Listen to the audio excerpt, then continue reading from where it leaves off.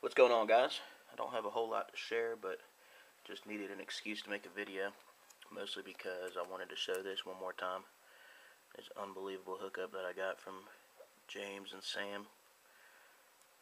The Wood 101 of Dale Murphy from 2012, triple threads. Just an amazing card. Awesome stuff right there. But the few things that I did get in are baseball pickups, autographed baseball stuff. There was an in-person signing at my card shop with Julio Teheran. So I got him to sign a baseball.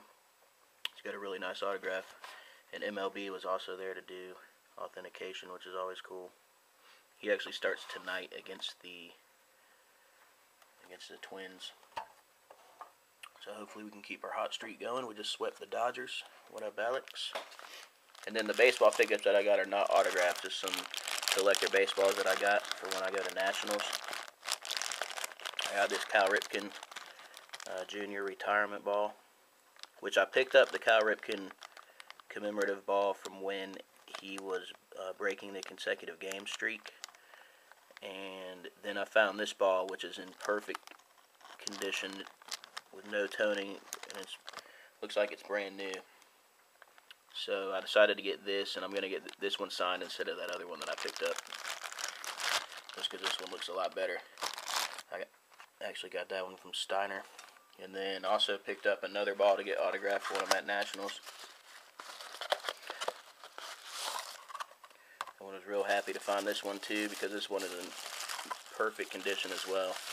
This is the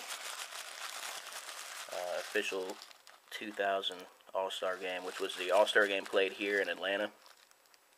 So it's got the red and blue stitching, which is really cool, and I'm going to get this signed by Chipper Jones, which he went 3 for 3 in that game and hit a home run. So really happy to find this ball in absolutely perfect condition. Not a single spot on it, bright white. So I'm going to get 2 balls signed by Chipper. I'm going to get this ball signed and then his retirement ball signed. So that's going to be pretty cool to add to the collection. But that is all I got. Like I said, nothing too exciting. Just always looking for a reason to show this card now, which is by far the best card in my collection. Not just because it's an awesome card, but the fact that Sam and James were kind enough to pick this card up for me and hook me up just adds that much more to it. Still can't believe I have this card and they sent it to me. Pretty badass. But that's all I got, guys. Thanks for watching. Peace out.